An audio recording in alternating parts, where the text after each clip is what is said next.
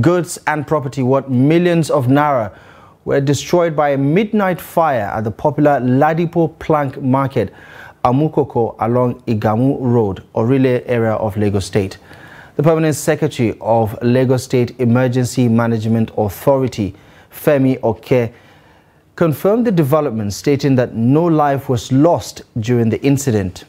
According to Oke, the agency, quote, responded to distress calls and arrived at the scene of the incident to discover that the plank market was being gutted by fire.